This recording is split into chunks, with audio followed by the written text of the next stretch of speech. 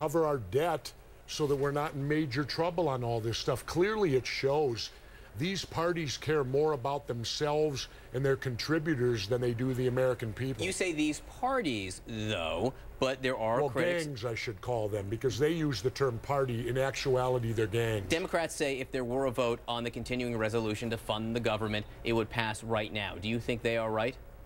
I don't know, because I don't sit in Congress, and I don't know how many votes are out there. But you think there should be a vote right now? Yeah, absolutely there should be. And on the debt ceiling? Absolutely there should be. They should be doing their jobs. And do you care about the Obamacare angle? Do you think it's right and proper that it be included in the discussion? Yeah, I believe bills should stand on their own, that they should have no amendments to them, no caveats to them. Let each bill stand on its own, vote them up or down. But these are all ploys by the two gangs to run our government in a horrible fashion. You call them gangs. Is any one gang, in your view, at this moment more at fault for the situation we're in? Well, I lump them both together because it really doesn't matter who you elect. They've created a system based upon bribery, the concept of bribery. If you do that in the private sector, you go to jail for bribery. But there, it's alive and well. Well, the bribers, they've bribed both sides. So it doesn't matter who you get. You're going to get the same government because they're all owned by special interest in the corporations. What evidence do you have, and we're talking about the House of Representatives in particular right here, that many of these districts across the country, perhaps even most of these districts across the country, are getting exactly what they want in their representation? Well, maybe they are. How can you prove they are?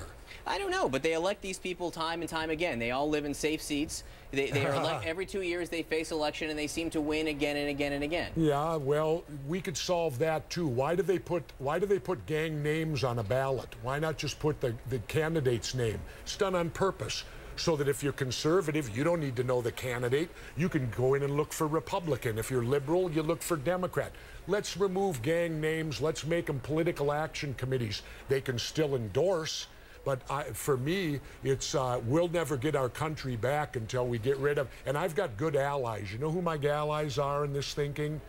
George Washington, Thomas Jefferson, and John Adams. They all warned us about the gangs. They said if the gangs take over government, that'll be the destruction of the United States. And the gangs have taken it over. And you want to abolish parties altogether? Yes.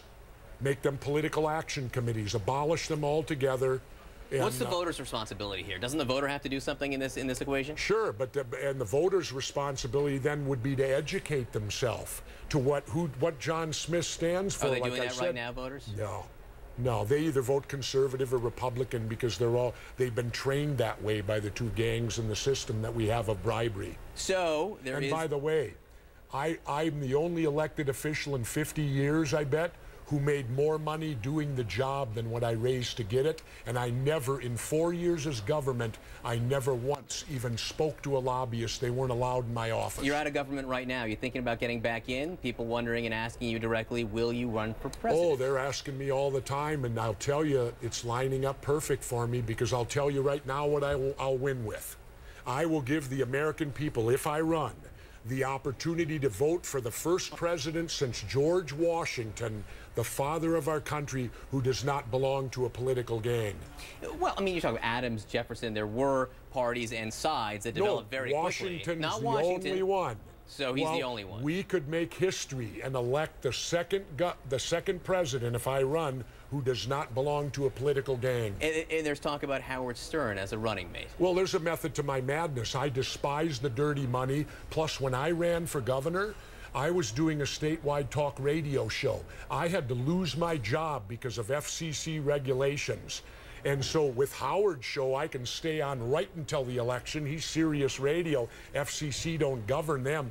Plus, we could appeal to Howard's listeners to merely send us all $20. And that way I can continue staying clean, because I don't accept PAC money and I don't accept special interest money, and $50 ain't going to get you much of an audience. Has he told you he's willing to do it?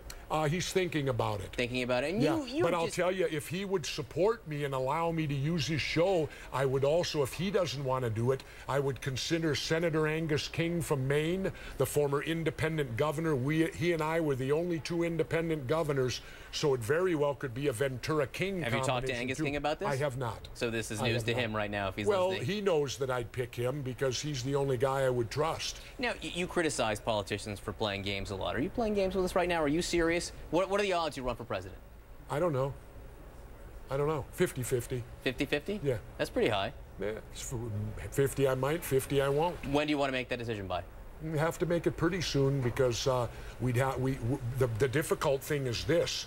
I would have to get ballot access in all 50 states. The two gangs already have it in all 50 states. See, they make the rules. That's what makes it difficult. It's like playing a football game, and then at halftime, they'll change the rules on you. So I would have to get ballot access in all 50 states, and I must be allowed in the debates.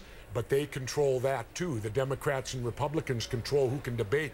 And it's simple. If I can debate them, I can beat them. A yes-no decision by the end of this year? I don't know. All right, thank you. You're not going to pin me down on something like that. I live in Mexico right now, and I have a new job. I'll be working for the richest man in the world, Carlos Slim, because I can't get a job here in the media, but he's giving me one in Mexico. So I will be broadcasting to the United States off the grid, much like we broadcasted Radio Free Europe, where you got to be outside the country to get the truth to the country. We're much like East Berlin today. I cross that border driving every year. The only thing missing are the tanks at the border, and I'm sure they're on their way. When you do make that decision, Governor, I hope you do come back and tell us. We appreciate you being here today. I'll be happy to do it. Governor Ventura, thank you so much for joining us.